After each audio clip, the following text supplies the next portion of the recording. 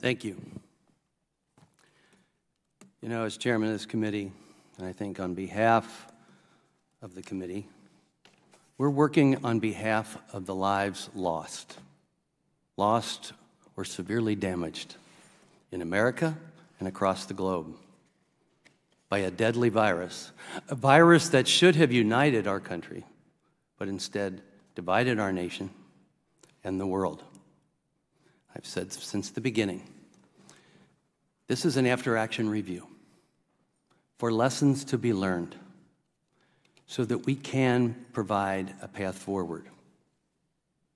But we have to review the previous actions, or we learn no lessons. I feel, and talking to Dr. Gary for a moment beforehand, we can do better, and we have to do better going forward. This process that we have been through as a nation is not it. As a nation, as a world, is not it. And we can lead the way of doing better.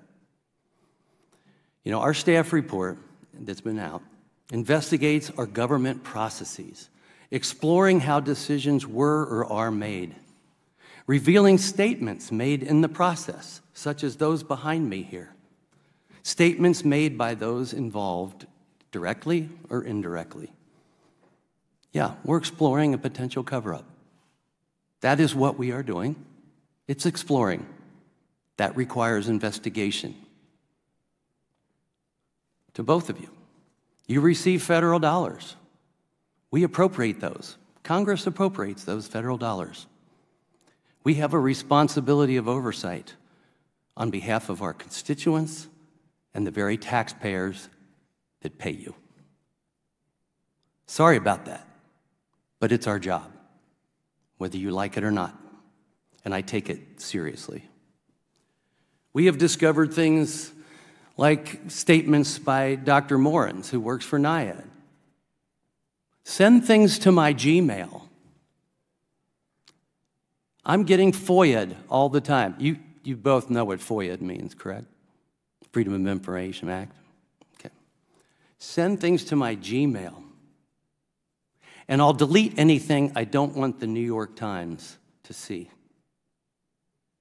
And then he criticizes reporters and scientists like Dr. Metzel and others, calls them names that I won't repeat. And aren't we proud? Aren't we proud? Now, because of these revelations that we've uncovered, NARA, the National Archives Record Administration, is leading an investigation on Dr. Morans and his behavior. That is our responsibility as Congress. So you may call it going down a rabbit hole and trying to find vendettas, or somebody here might. But I do have a vendetta against dishonesty. And as a doctor, I'm against politically motivated science, which Dr. Anderson, you yourself, said we had to. You hate to go down, let me see if I can find the quote, but you hate to go down a political path, but you had to, and I'm paraphrasing there. You know, in the staff reports that have come out, the minorities today, talking about political, our report 0 times mentions Republicans or Democrats. 0 times.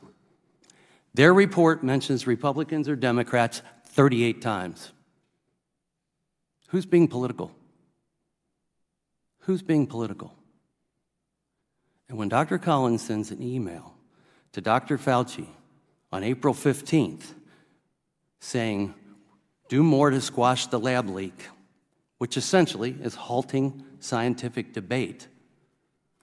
And Dr. Fauci goes out on the White House lawn the next day, quoting Proximal origins, saying this came from nature, as if definitive. I want to know why. I want to know why that is.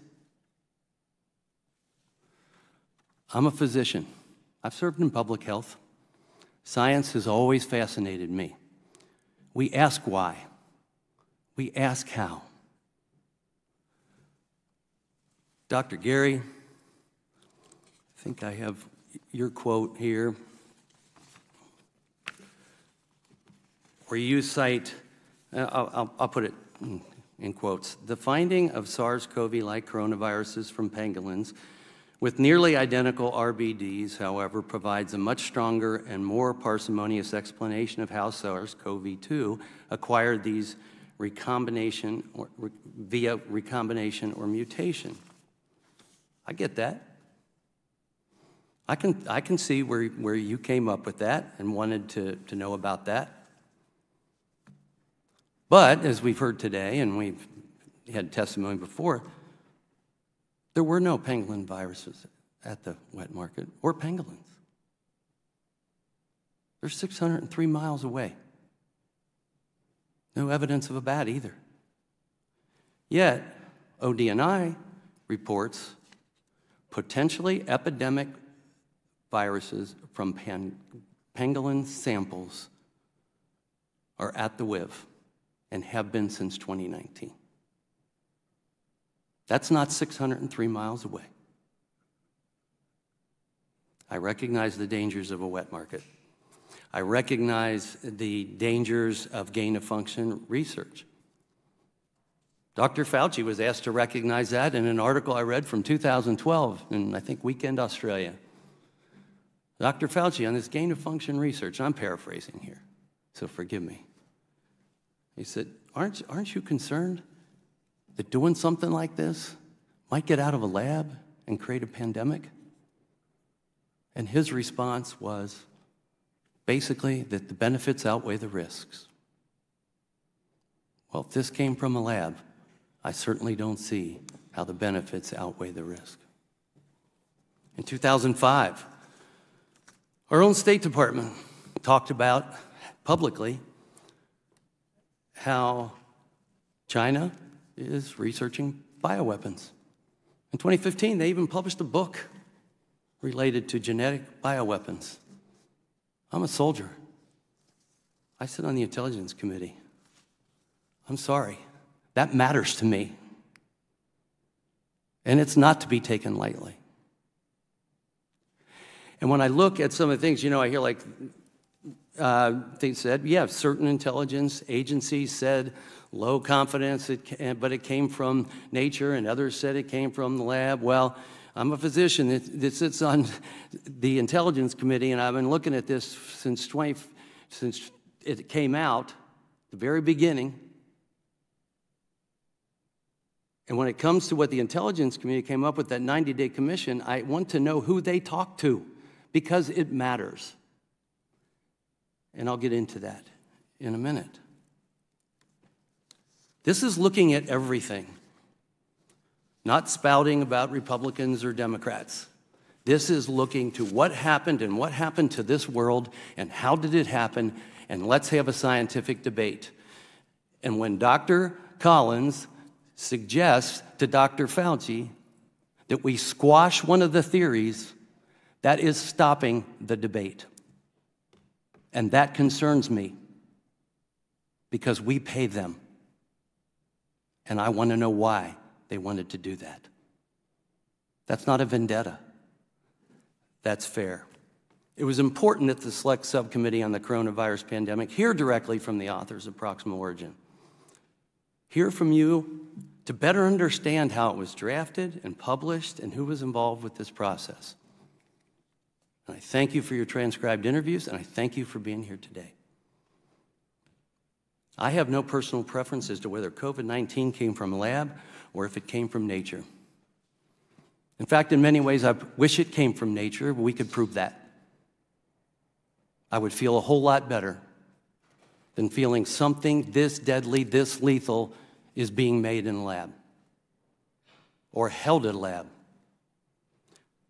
But I do care deeply also about gathering as much information as possible so we can learn from the COVID-19 pandemic, so we can prevent one in the future. I do care if science is tainted by politics, as the Proximal Origin authors wrote in their own emails. I didn't write that. We heard today that there are some in the intelligence community who have confidence that COVID-19 came from nature.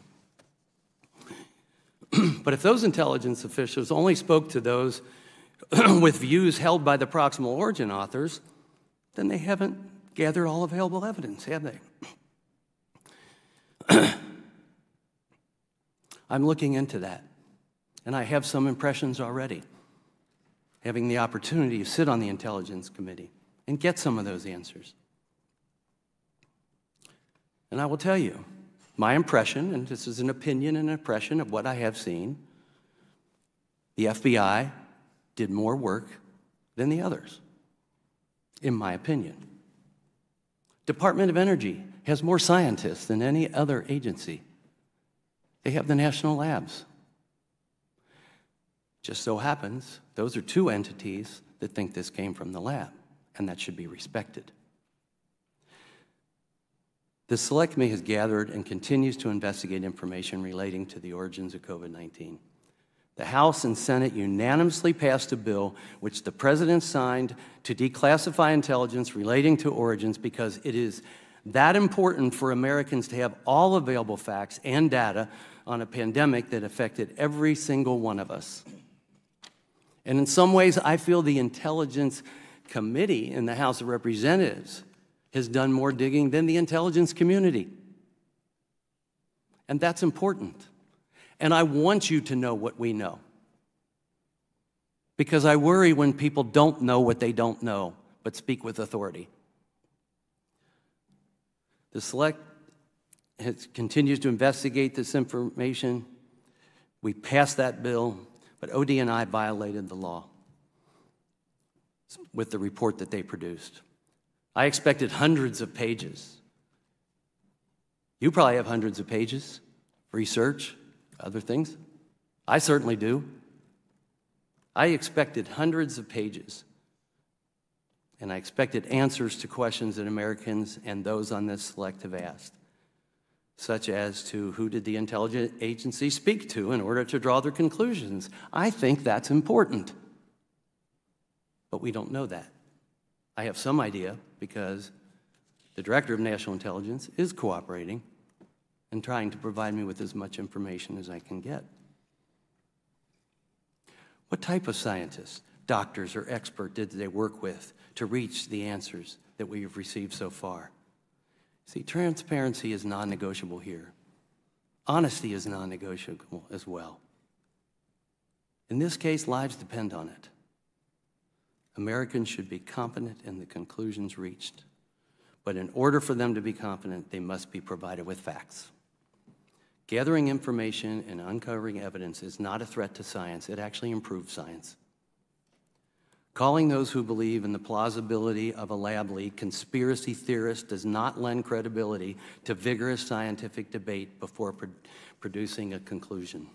In fact, it gives the appearance that the zoonotic theory was not only not rigorously tested, but that proximal origin was based on preconceived notions, and that evidence to the contrary was stifled. Grin as you may, Dr. Anderson, grin as you may. As to the involvement of NIH in the proximal origin, we learned important information today with respect to the influence exerted by Drs. Collins and Fauci. We know that Drs. Fauci and Collins prompted the origins paper, and seemingly maybe Dr. Farrar as well. We can get to the bottom of that. We know that the February 5th, 2020 draft sent to Drs. Fauci and Collins was used in the published proximal origin paper because portions of that draft appear verbatim in what Nature published. We have the email from Dr. Anderson specifically thanking Drs. Fauci and Collins for their advice and leadership as we have been working through the SARS-CoV-2 origins paper. You wrote that, Dr. Anderson, not me. And before it was finalized, Dr. Anderson sent an email to Drs. Fauci and Collins to ask if they had any comments, suggestions, or questions about the paper. That, to me, is pretty inclusive, about the paper, at all. Dr. Anderson has raised the point that there is substance difference between about the paper as opposed to on the paper. But are we expected to believe this email was not a solicitation to provide input with respect to the substance of the paper on a paper They prompted. Prompting's not my word. Anderson's own words clearly demonstrate the close coordination that occurred from the inception of Proximal Origin to its publication between the authors and NIH leadership. We too want to take a complete look at all the facts, something that was not done when Proximal Origin was published. We covered the reasons and motivations as to why debate and discourse were stifled today. If the breadcrumbs of the origin of COVID-19 lead us directly to the doorstep of a single wet market in central China, then we should start there and work backwards, smartly. Large portions of the intel community, however, numerous experts and the evidence gathered indicate confidence that the virus originated from a lab. Human-to-human transmission has been proven to be highly contagious, and we still haven't found the alleged animal that started it all. But many people have died. And that's why we brought the authors of Proximal Origins here today, on behalf of all those that have died or suffered otherwise, or the unintentional consequences of lockdowns, school closures, etc. But many Americans have lost loved ones. Millions across the globe have suffered from this pandemic. And we need to find out how COVID-19 originated so that we can prepare for a future pandemic. I believe that's in your hearts, but I don't think the process is right. We need to do this so that we make sure we base decisions off of sound science. We don't have the luxury during a pandemic to protect feelings or push preferred narratives or play politics. We have a duty to find the truth and to push forward.